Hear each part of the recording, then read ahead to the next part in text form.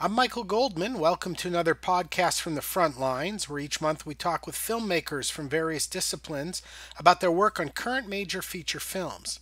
This month, our guest is veteran production designer Paul Austerberry to discuss his design work on Guillermo del Toro's new critically acclaimed film, The Shape of Water, the Cold War romantic drama about a mute woman discovering the government's biggest secret. It's captured an amphibian-like man creature and is experimenting on him, only to fall in love with the fish man, relies heavily on production design elements, from the woman's apartment to the secret government facility where the creature is kept, and a whole lot more. We recently caught up with Austerberry to explain these design challenges and how they were executed. We hope you enjoy the conversation. Paul, thanks a lot for joining us. Appreciate it. Likewise. And I thought, before we get into some specific stuff, I don't think, correct me if I'm wrong, you'd ever worked with director Guillermo del Toro before this project? I worked with him actually the summer of 2015. I was working for about 8 weeks. Dan Louston, the DP, and myself were prepping Pacific Rim 2. Mm-hmm. We were scouting in China a few times, and it was at that time when I heard mention of this untitled fish movie. Dan had talked about it actually before Guillermo. He was talking about Guillermo's passion project, this small black and white film. And I was a bit terrified by the idea of a black and white film. Intrigued, excited, but also a bit terrified because color is pretty important as a tool for design and help to tell a story. And to have that removed, just use light and dark textures, was a little intimidating. Dan was super excited. I was a little skeptical, but thankfully, I think in the end, if you've seen the film, thankfully, it seems ironic that was the case because color is quite important in the end result of the film. Indeed, and we are going to get into that. And for those who haven't seen it yet, it is not a black and white film in the end. It was discussed to be one at the beginning. So how was it that Guillermo pulled you into it, and why were you attracted to it? You just spoke about possibly at the time not having a chance to use color. That's a fearful thing. There's a lot of elements in this that are not orthodox for design and other disciplines. What attracted you to it? Why was it a good fit for him and for you to bring you onto this? Well, for me, I think any designer would jump for joy and hope to work on a movie by Guillermo del Toro or with Guillermo del Toro, because he's such a visual director and has a massive appetite for design, creature design in this particular case, plus just art department itself. And so I think I actually had to wait about 7 months before we ended up prepping this one, and it was well worth the wait. There was no way I was going to potentially be occupied on something else and miss a chance to work on a passion project by Guillermo del Toro. If I understood right, I was told that he had worked for a couple of years on it, particularly the creature design and some elements of designing the show, of just general themes and things he wanted to evoke. And as you mentioned, he originally conceived it as black and white. Maybe you could give us a little backstory. Why? First of all, why was it conceived black and white? And then second of all, as you joined the project and started to get together with him at the front end, had meetings and stuff, what was the basic mission statement? How did he put it to you? Here's what I'm trying to achieve with production design on this movie. We didn't talk much about the notion of black and white, because not long after I got the script, Fox Searchlight came on board and they offered more money to do it in color, so I didn't actually get to chat to him much about it. I think what he wanted to do is evoke an older style of filmmaking. I think is what Guillermo has this passion for and knowledge depth of movie history that he's got photographic memory almost. So I think he just wanted to evoke some of that period history of filmmaking, that black and white time that was not done anymore, really, or rarely done anymore. I don't really know. I didn't really get into it because I was very happy once we got into the color, and he again pulled lots of reference from early colorized films for us to look at, because we wanted to. He wanted to evoke this same romantic time of cinema, yet in a contemporary tale, but told in a period setting. If that kind of makes sense. It was important to him that we set this movie in that time period. It was the time he said, look, this is the time where people now think about America being great again. It was right after the war, people looking forward to science, space races on, it was a Cold War era. It was a good time for film noir around, that kind of thing. Anyway, it was a lot of this imagery he wanted to evoke in this film, and help it tell the story about these characters and people. I guess just the emotion of these people and these outcasts. He wanted to elevate the outcasts in society during this time. We didn't specifically talk about the kind of architecture that we're going to be in. There were certain things. Guillermo had been, like you said, working on the script for a long time. He lives a lot of the time in Toronto, and so he had written certain sequences for certain buildings in his mind. One of them being where Eliza's apartment is, above this old movie house. There's a building in Toronto called Massey Hall, which is not a movie house, it's a music hall. Doesn't have a marquee. We ended up creating that marquee practically and digitally on the stage, on the location, I should say. He really wanted to use the fire escapes that came down from this old building, and we wanted a big contrast between the laboratory where she worked and the sort of old romantic notion of the architecture of her decrepit but beautiful apartment steeped in history. And for those that haven't seen it yet, without giving away the really juicy stuff, it is about a Cold War set tale about a mute woman who works in a government installation as a cleaning lady, and there discovers a creature the government is examining, and through some machinations, a love affair ensues, shall we say. And so that was one of the things that got me about the movie. We seem to sort of plaster together genres, a mystical sort of tale, a fairy tale, a love story, and kind of a Cold War thriller aspect. And so it struck me that all those elements had to be addressed in design. You couldn't just address one or the other kind of a thing. And so, as you sit, you get the script and you've met with him and you kind of get his take. Maybe you could talk us through kind of the layman's version of your design process, where you go from there and how you try to match kind of what's floating around in Guillermo's head to what's feasible to do on the screen and get it right. Well, essentially the job of a production designer is to help set a story in a place, or to help tell the visual story of the movie. Basically, it's like being an architect and the script is your client. Essentially, you're creating rooms for the pieces of the story, and your rooms have to help tell that story, or the director's vision of that story. And so when we started with Guillermo, the first thing we did for design was we actually talked about the color. And he came to the studio, or the office when we first opened it, and said, let's pull out all the color palette, or color chips from the Benjamin Moore thing, and let's just go through it and we'll assign colors to each character. So we rapidly went through this 3,000 paint chips that Benjamin Moore has, and we settled on about 100, and then I eventually, broke that down to probably about 30 or 40 colors, and I put it on a board. And alongside with Louis, the costume designer, he had his same color chips or fabric swatches, I should say, and we established sort of the palette of this film. Basically, we associate certain colors for different characters to help associate their spaces, to differentiate their spaces from others, or give a mood. One place could be cool, more aqua colors for a certain character, another place could be warm. For an empathetic character, we end up going warmer, mustardy brown kind of colors. That's a simple way to help shape the mood of a space. Then we have architecture. That's the other design element, or the envelope that the scene takes place in. And one of our characters, Eliza, our main character, we decided to set it in this romantic 19th century building, and we contrasted that heavily with the architecture, this brutalist architecture of 1950s and 60s. The style of architecture can help tell the story, and we have Eliza's character. She's the mute janitor working the night shift at this secret underground laboratory, government-run laboratory, and her world that we come from. She's a bit of a dreamer. She lives in this sort of beautiful fantasy, romantic architectural space. It's got history. It's steeped in history, and then the lab. The contrast of that is the lab, which is this sort of brutalist architecture. We chose brutalist architecture as a way to show oppression and cold, feeling hard materials that essentially our leading man, which is a fish man, he's sort of incarcerated in this sort of architecture. So it was a real contrast in environments for the two characters and the two parts of the story.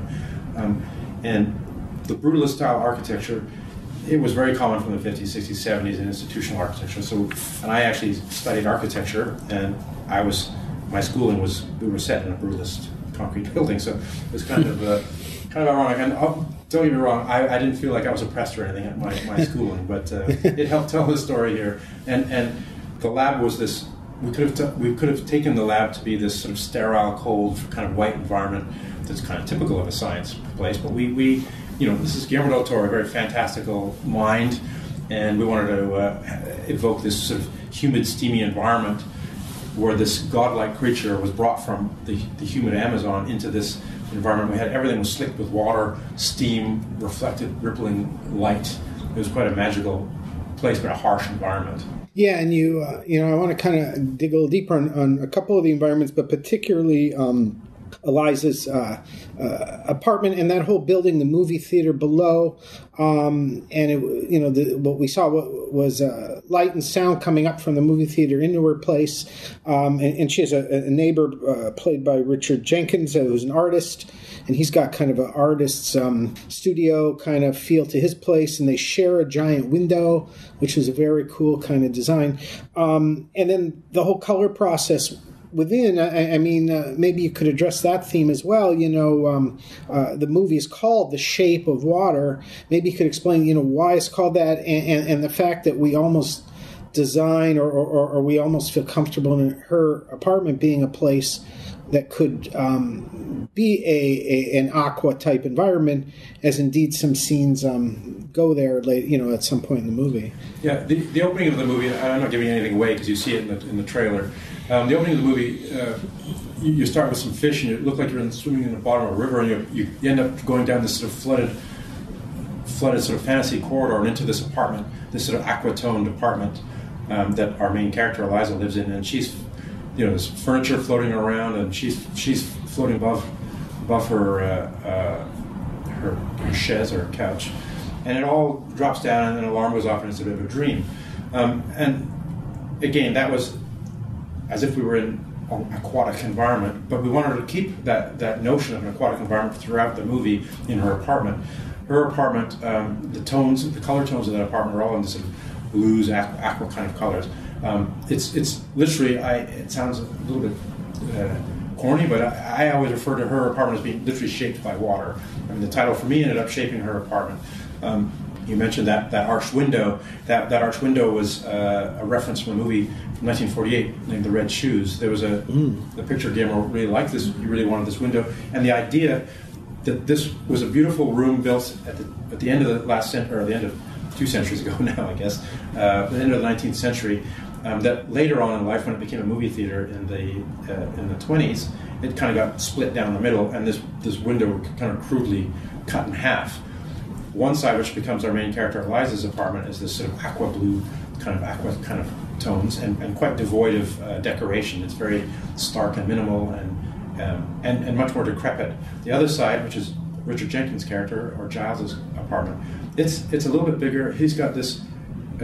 He's an illustrator in the advertising industry that kind of had his backstory was he obviously was more successful when it was all hand-drawn illustrations, and now science has taken over, photography has taken over the advertising world, and he's kind of been shunted. He's been left behind a little bit, and he kind of lives in this sort of world that's an older world. He watches old movies and old musicals, and he's also an outcast.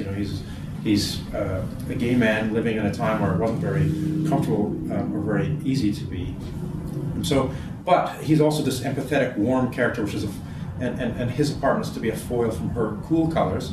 His apartment is supposed to be warm, lit more like daylight colors, and definitely much more cluttered. He's this artistic character with tons of books and cats, and it's a real difference from the two apartments. And the idea that Guillermo and I discussed was that, neither of these characters, Eliza, who's mute, is not a whole, she's not whole, he's feeling an outcast, but together they become a team and they become whole. It's like if the windows are joined together and that wall is pulled out, it becomes this grand room again. So that was a little story point that was to be helped being told by the design of the two spaces. There's also some subtleties in her apartment I mean, again, I say it's literally shaped by water. Our backstory for this was that there was a fire at one point, and that side was flooded by, obviously, the firemen washing it down. And Eliza's side. Yes. And the floorboards warped, buckled, and had to be pulled off. The plaster below in the theater would have fallen off a little bit.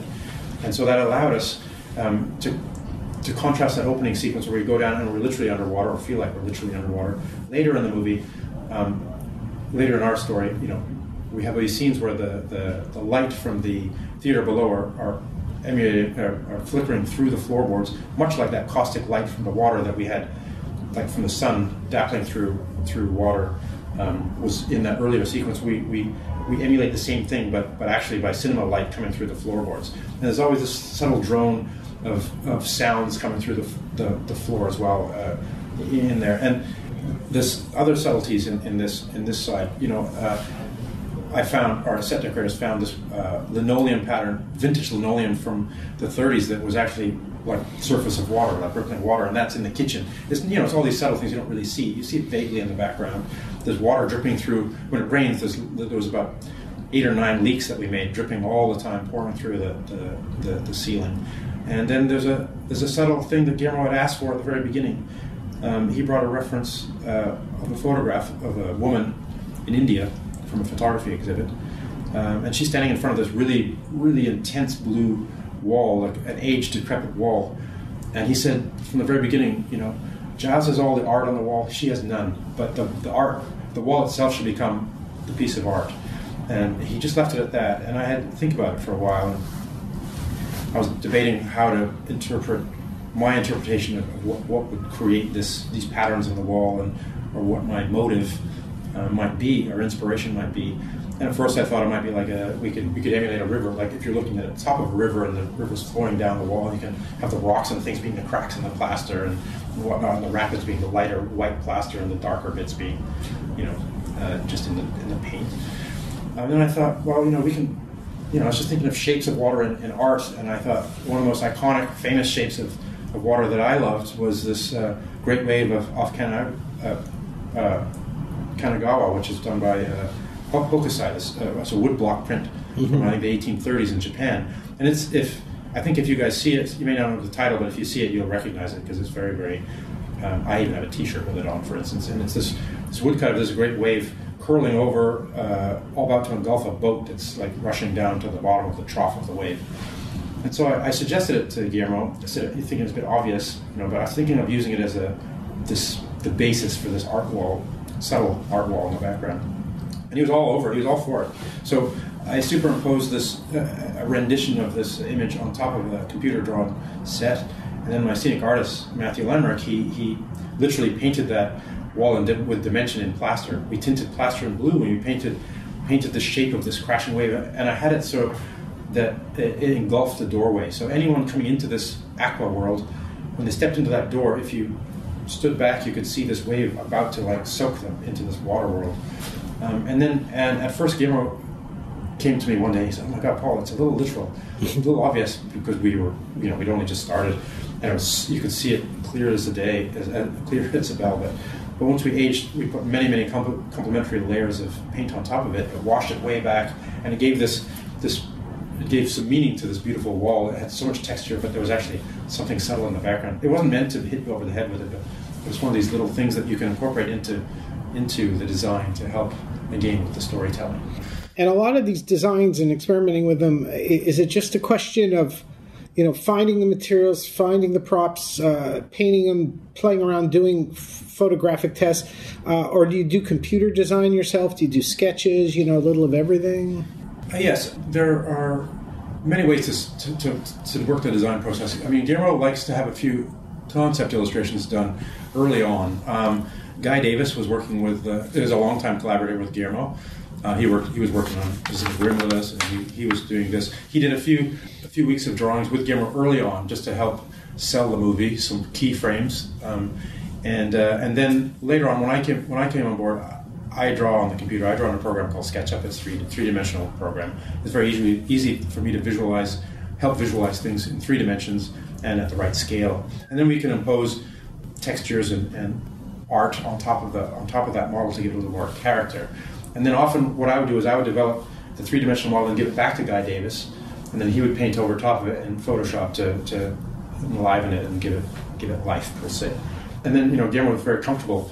He would come in and we would look through the computer model with me, and we'd walk through it all the time and change it quickly on the fly. And so it was a very successful way to get our ideas back and forth. We mentioned earlier, we talked about Eliza's place in that whole setup, and you mentioned the secret military installation where she works and where the creature was housed and examined by the government. It struck me as intentionally a very big contrast from her place, but also kind of an industrial sort of look, that kind of thing. Was that based on any particular references, in terms of the overall look and the colors? I mean, I guess there's the room they called the tank room because they kept the creature in a tank. That kind of thing. Did you look at Cold War era movies or vintage photography or any of that stuff? We had a lot of reference from actually missile sites and NASA things, the early NASA labs, and early computer, early IBM computer, mainframe computers to help influence Strickland's office area. Strickland is the antagonist. Yes, exactly. And also just the architecture. Like I said, that brutalist architecture was heavily involved. Guillermo really wanted tiles. The tiles were important because the tiles were part of this color of the future, this teal-green color. And we went and struggled for quite a while getting the right tone, but then it went through the entire lab. Certain things from historical pictures, like there's little details, like you might see in the background, it says "No Lone Zone." Basically, it was during this Cold War time where you couldn't be alone in some of these labs. You always had to have somebody with you because there's always this idea of distrust. And so that was, even though we do have people who are alone in this lab, we had that small little thing, details like that in the background, again from this research. We started with 4 weeks of heavy research into the period to ground the story at the time.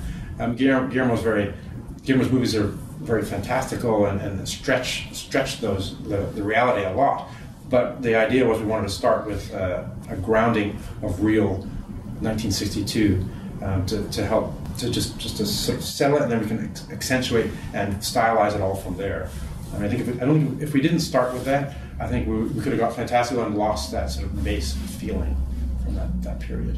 And there was another location, it's not featured as much in the movie, but I was really struck with it, and that is the sort of idyllic home of the Strickland character played by Michael Shannon. This is a dark, brooding, troubled, angry man, very conservative man, and yet he seems to have cloaked himself in the all-American home, down to the finest little details in the kitchen, or a chair or a plate or a fork or everything, and it really reminded me of commercials and old videos I've seen from the 1950s offering like what was then the newest furniture and the newest homes, these tract homes that people moved into during the big boom in the 50s and all that. What went into figuring out that design? It struck me as just another little touch to make this whole thing, everyone has their environment. Yeah, his environment is kind of the American dream environment, with the perfect two children. They didn't have a dog, but they should have had a dog, 2 kids, and the sort of wife who baked or made all this food every day, this food from magazines. It was basically, look, she was showing him magazines of these perfect Jell-O, and that was that little current of that, again, green Jell-O, which is the color of the future. Giles is drawing that green Jell-O in his apartment. Those are all little links that connect these people, and it's that ideal life that you think that he has, but he's a sadistic character, and there's all this racism, covert, underlying racism and or homophobia throughout this whole story, and that's kind of like the contrast. This is the America when America is great again. Everyone looks back to that sort of time period of this is the future thinking post-war big boom time of America. Yet in this story, this story is about the underlings or the underdogs and the outcasts, and sort of Guillermo is trying to help illustrate this underlying problems in this time period, which is supposed to be that America being great time period. Of course, all throughout all these environments and other stuff, there's this fantastic photography from Dan Lauston, and as near as I could tell, there was some very cool lighting work done in the movie, in her apartment, the aquas and stuff. Maybe you could kind of discuss the collaboration with the camera team, with visual effects, to make sure it was all going to come together to make sure that his light was going to hit your selections the right way and so forth. Yes, I mean, Dan was a brilliant lighter. This movie is lit in a sort of older way, very contrasty, noir-like, never afraid of things going to black. There's a lot of mystery in black, and there's a lot of dark corners in the backgrounds of all of the photography. Yet we saw pretty much all of it. We saw all of the sets. We had lots of conversations about how to light this and what the color should be. I might have painted the stuff in her apartment, the aqua colors, but he also lit that side in aqua colors.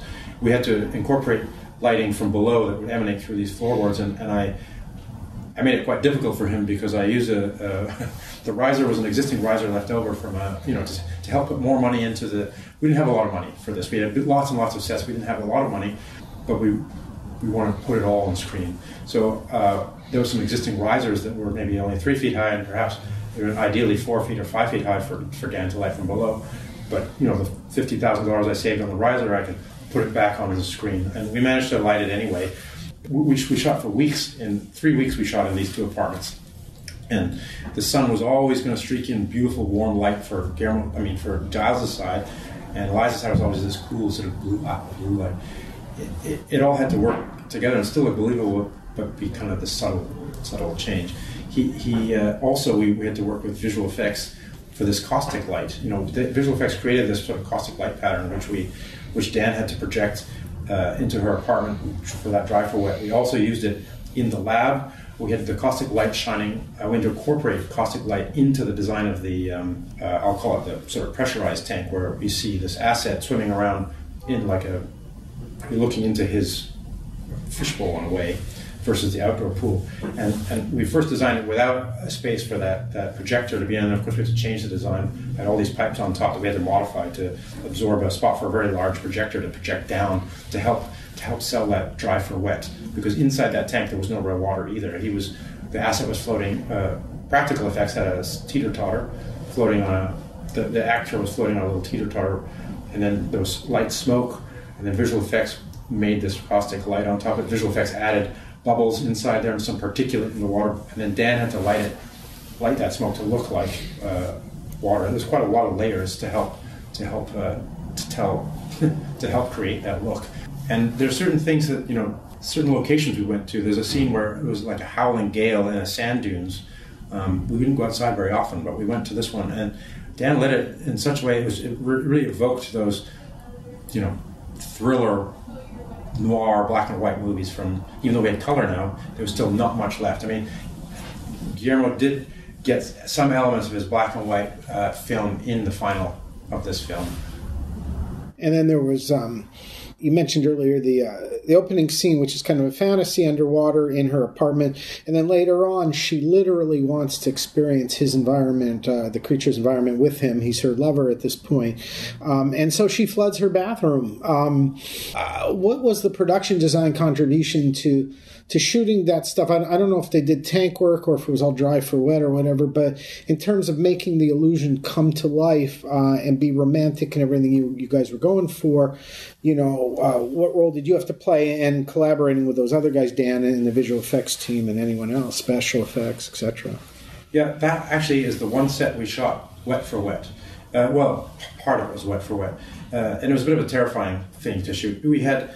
That bathroom was part of the main set, and we shot. There's a scene where Giles arrives and the door is closed and the bathroom in theory is full, and there's jets of water spewing out of the cracks of the doors.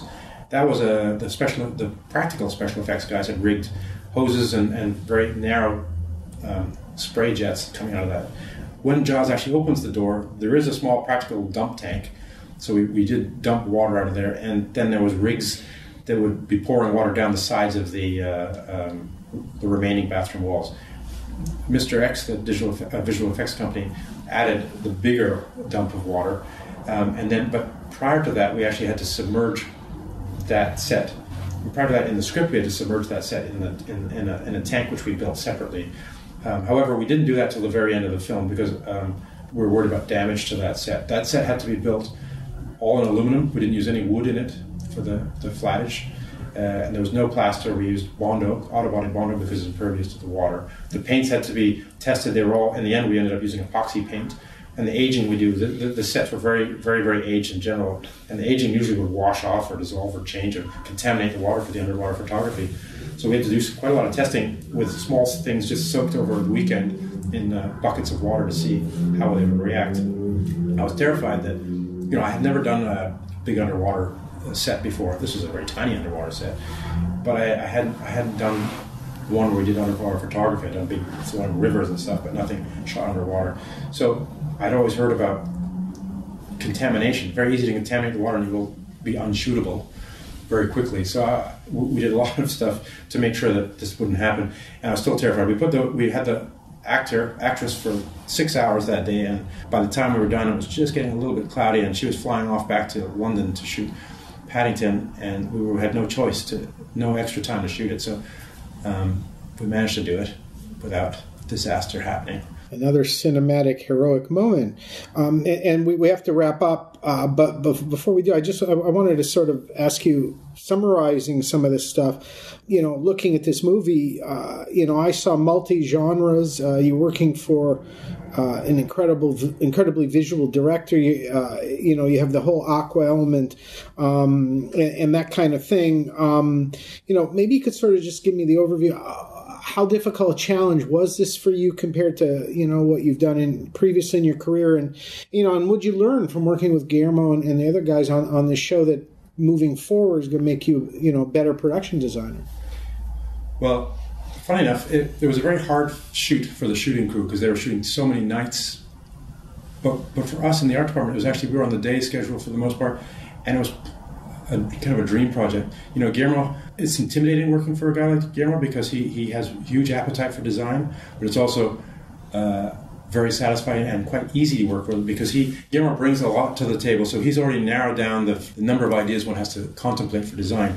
You can refine the design much better than if you start with someone who doesn't bring some design elements to the table. It was very refreshing to have a designer who is so caring and concerned about color. That I don't think I would ever not do a film without doing a full board early on with the director, or at least trying to get the director to be on board with the color palette, because those kind of things, if it's established early, the role of the designer, it's simplified a lot later. There's less chance for error. You've already focused your design, and it's incredible. It's amazing to work for a director who appreciates design and really wants to showcase everything as part of his storytelling. Sometimes you build sets that are barely seen. Dan and Guillermo made sure we used wide lenses. We saw, even if the sets weren't that big, sometimes we'd use a wide lens, we'd see every last piece of it. And all those kind of things are really exciting and satisfying, and I'm just thrilled to be able to work on this. Well, it's fascinating stuff, and this is definitely a very interesting movie, and we wish you a lot of luck with it, Paul, and just want to thank you, for taking time to talk to us about Shape of Water. Thank you very much. And that was another Studio Daily podcast from the front lines, my conversation with production designer Paul Austerberry about his design work on Guillermo del Toro's new film, The Shape of Water. We hope you enjoyed it. Watch your inbox every month for more newsletters directing you to our monthly podcasts covering the art, science, and people involved in the world of feature filmmaking. I'm Michael Goldman. Have a great day.